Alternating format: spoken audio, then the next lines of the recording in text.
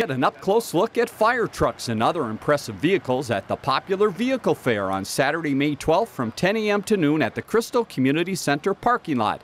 It's a unique chance for kids and families to explore these vehicles. This is a free event, but you're encouraged to donate a non-perishable food item. Refreshments will also be available, and for any more information about the Vehicle Fair, access Crystal's Park and Recreation brochure at crystalmn.gov.